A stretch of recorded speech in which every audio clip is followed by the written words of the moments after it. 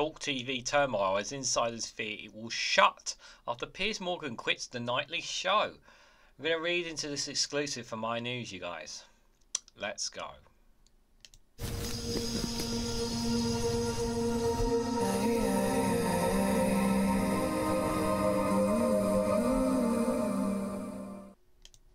Good morning, good afternoon, good evening, wherever you are in the world. This is Reganelite here with an exclusive from iNews with the headline that TalkTV in turmoil as insiders fear it will shut after Piers Morgan quits the nightly show.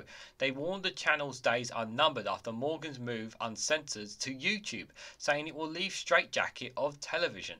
Guys, while you're here, before I give my initial thoughts, if you can hit the like button and share across social media so others are notified of this video. So, the Piers Morgan has announced that he will be doing his uncensored video television show that he normally does. It's going to be on YouTube now, and it's not going to be on TalkTV. What does this mean? It means basically, well, he's looking to gain more money for himself. He knows he's got a following behind him, and he was going to keep to it. And but why is he leaving TalkTV? Perhaps maybe he knows there's a sinking ship coming. Perhaps he knows something behind the scenes that we don't know. And I'm sure there may be one or two snippets in the article that may be. One thing I do know is that these right-wing television channels, they are struggling to maintain a viewing balance. They're struggling to actually gain audiences. They may have caught some of the older people within England specifically. I don't think they catch so much attention up in Scotland. I'm just going to go out on a limb there. But they're not a fair, the likes of them, the likes of GB News, they don't give fair, balanced views. Many of them are one-sided conversations. There's not enough fairness within these news channels. Now, I remember when Piers Morgan Uncensored and TalkTV first launched, I actually used to watch a bit of it. Used to watch some of these shows, and the more I watched it, the more I said to myself, "What a load of nonsense! Where is he getting this from?" And that's kind of how I felt and I got to a point where I was just like, why am I wasting my time listening to this man? You know, this man has an agenda against Prince Harry, for crying out loud. You know, he has a proper agenda against Meghan Markle. You know, and he was he was the editor of the phone hacking scandal. And as among a lot of other things, he walked out when he walked out on ITV show when he was blatantly pointed out how bang out of order he was, as well. Rather than actually accepting ownership responsibility when he gets called out, he walked off. You know, that's not really the sign of a very strong person. But there are times where Piers Morgan can actually speak on behalf of the public, and he did that during the COVID times, during the pandemic, which is why so many people will still look at him and see him as a credible person, because there's no question that during that time he was very, very, very on top of the government when it came to the things we're dealing with terms of the COVID crisis. And I'll give him his due then. He was very good. But he's just not a very nice person, guys. He's not. And if this means that TalkTV gets shut down, while I don't ever feel, I want to make it very clear, I don't ever advocate for anyone losing their jobs. And anyone losing their jobs is always a terrible thing. Even whatever you might think of TalkTV, I would rather that they change their ways and actually be a proper, good, decent TV channel. But we know that's not the case because of who their owners are. For those who don't know, type Google Rupert Murdoch and the rest is history. So, yeah, I know. We can't, yeah, I mean, if it ends up getting shut down, it means people are going to be out of a job. One less news channel, but you know what? This is one news channel that people I would say majority of people within the United Kingdom don't want, don't need, and should never have even come to fruition. So TalkTV insiders fear the station could be axed after Piers Morgan moved his show from the struggling Murdoch-owned channel to YouTube, the Icon reveal. The presenter said he was leaving the straitjacket of television and shifting Piers Morgan Uncensored online after 2 years of largely lacklustre TV ratings. Its loss of its biggest star could signal the end of the opinion-led channel, which ranked up 34 million in startup costs, but failed to even match the modest audience figures of rival GB News, industry figures said. The one thing that GB News have jumped on the gammon Brexit news has really jumped on the bandwagon. They've got so many Conservative MPs on there. They got Nigel Farage. They got Reform leader Richard Tice. Excuse me. They got all these Conservatives. Guess how many Labour MPs are on GB News? I'll give you a big clue. There's your clue. How many have actually been on GB News? Maybe one. Maybe two. It's a very right wing, just like TalkTV. But yeah. And they even got, guess what, 30p Lee Anderson. How's he doing for himself? TalkTV owners News UK made an audacious approach to buy the more nakedly right-leaning GB News, which has reportedly lost of 30 million last year and is also struggling to attract advertisers, I understand. Actually, I take that back. I don't think it's actually Rupert Murdoch that owns TalkTV. I think it's GB News. I don't think he owns both of them. I'm pretty sure I may be wrong on that, but I'm sure I'll probably get corrected as we keep reading along.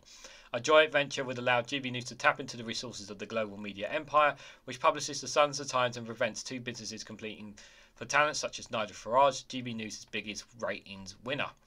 However, GB News, owned by Brexiteer hedge fund tycoon Paul Marshall, and Dubai-based investment firm Legatum, has rejected approaches from Rebekah Brooks, News UK CEO, the I understand.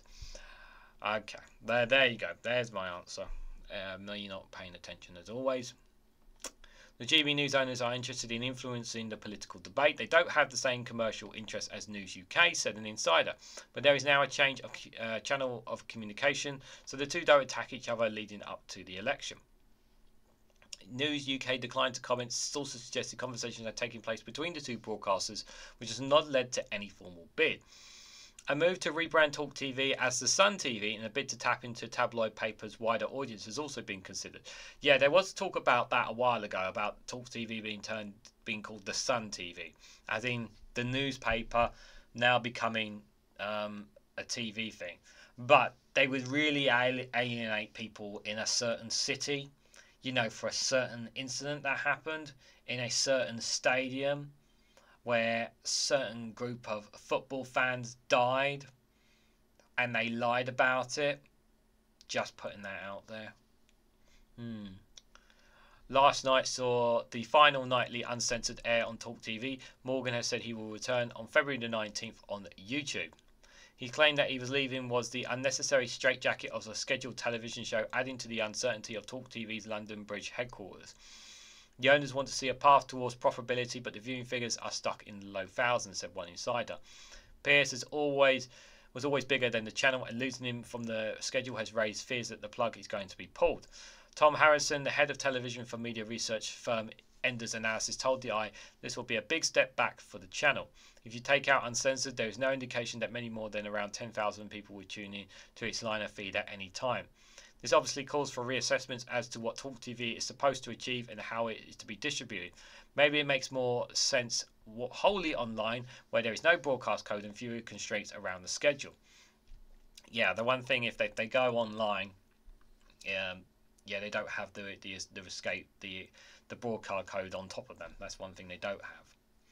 The Gargo Thoughts website claimed Rupert Murdoch had personally pulled the trigger on Morgan's TV show because the star was single biggest budget line item, but his audience wasn't matching his ego.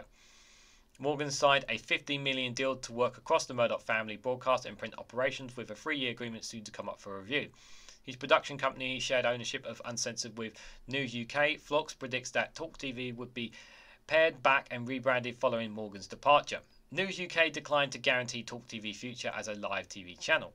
Scott Taunton, the chief executive of the broadcaster for News UK, saying creating professional quality TV-like video that does well digitally via streaming service and social media would be the focus of investment in all our brands, including Talk.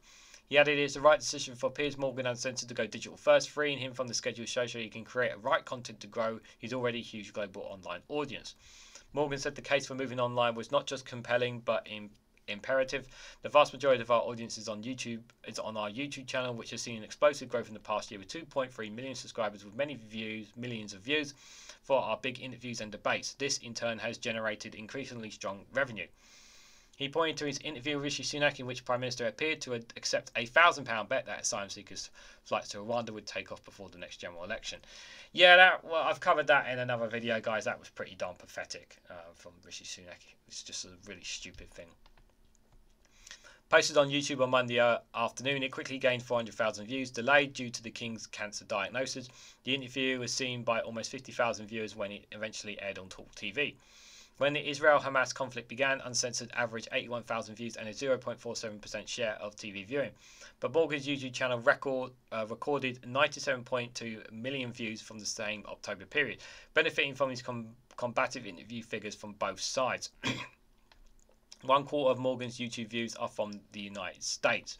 Yeah, he has an audience in America as well. That's important to remember.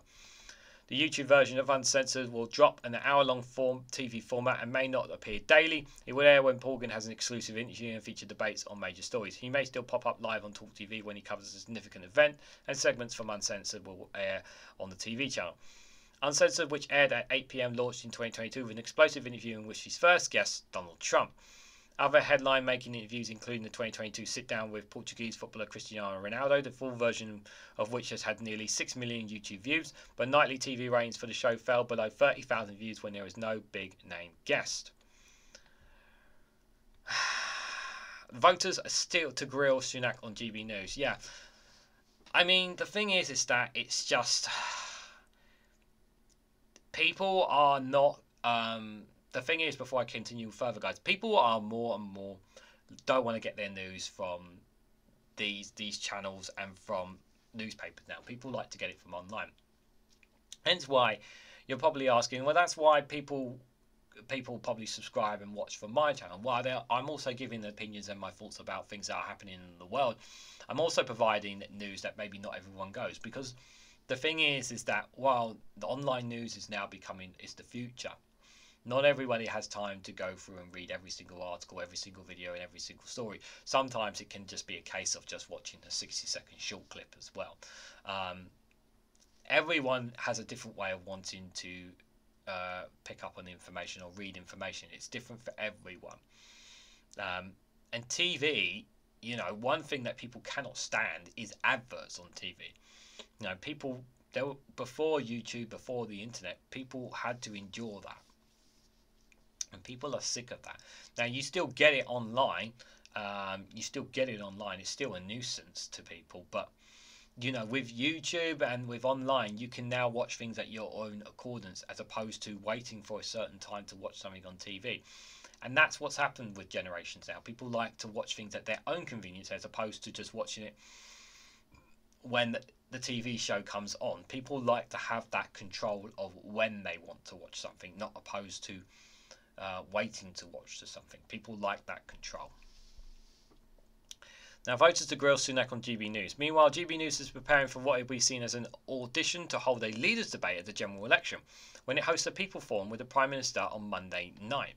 Mr Sunak has accepted a high-risk invitation to face a live Q&A session with voters on Monday night, staged in the Red Wall swing seat of Darlington. The event will be monitored by the channel's presenter Stephen Dixon, who said this is exactly what GB News was invented for. Rishi Sunak can't shy away from any of this. He's going to have to deal with real people, the ones who want to vote for him, saying, this is what I want you to do when you aren't doing it. Mr Sunak is likely to face questions on topics including immigration and from the NHS from a respective audience of GB News viewers, whose applications were filtered by polling group Surveton to ensure political balance. They will make sure that these are not They will make sure little to none of these voters are hardcore conservatives, as deep conservatives as they possibly can. They will not want anybody who are in any way, shape or form affiliated with Labour. It will be a very one-sided audience, I feel. They may get one or two criticism people, but they will be very selective to the core of the people who get in that audience. GB News says Sir Keir Starmer had been invited to take part in a similar event. Okay. So they've invited Sir Keir Starmer. Whether he'll take that up will be a question. The channel will stage more People's Forum's public debate, with Boris Johnson set to join GB News in the spring. Tip to play a presenting role. Yeah, Boris Johnson, obviously, we have to remember that Boris Johnson's going to be playing a presenting role in it too. So we should remember that as well. So, what do we think? Well, one of my final thoughts, I guess my final thoughts are obviously GB News doesn't look like they're going to be going anywhere. As we know, Boris Johnson's coming on board, another Conservative. Obviously, some of you guys may have already seen, by the time this video comes out, some of you guys may have already happened, a live Q&A session, so obviously you can make your own thoughts on it. But what I will say is that they're gaining influence, and Nigel Farage is a political influence. People look at him, people think he has something, you know, and he's a grifter. He knows how to talk to people. GB News are gaining traction in certain audiences. I don't think they're gaining much in younger audiences, and I hope they don't, but we have to, you know, they are towing dangerous lines, and they are a problem, I'd say, because they're allowed to get away with a lot of things, GB News, and I feel it's wrong. As for TalkTV, whether or not it's the end of them or not, I think it may. I don't know if it's going to be axed or reformed. The likelihood, I'm just going to go out on a limb, it's probably going to get reformed in some sort. I think that's what they're going to probably do. That's my guess, because they will still want to have an influence in what's going on. So I don't think it's going to shut. Maybe it will likely change to the Sun TV, a new rebranding, a new team and whatnot maybe is what they will do, most likely.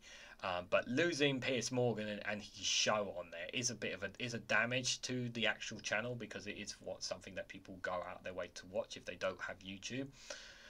But we will have to wait and see what happens with them. So what do you guys make of Piers Morgan? What do you make of TalkTV perhaps in turmoil, perhaps changing, reformatting to something else? How concerned are you guys about GB News as well? Let me know what your thoughts are and this story down in the comment section down below. If you found this video interesting, please hit the like button, it'd be greatly appreciated. Share it across social media so others are notified of this video, and subscribe because it really does help support the channel. And if you want to financially support me in the work I do here, you can do so by becoming a YouTube member for as little as 99p, or joining me on Patreon for exclusive content. Thanks so much for watching, guys, and I hope to catch you all very, very soon.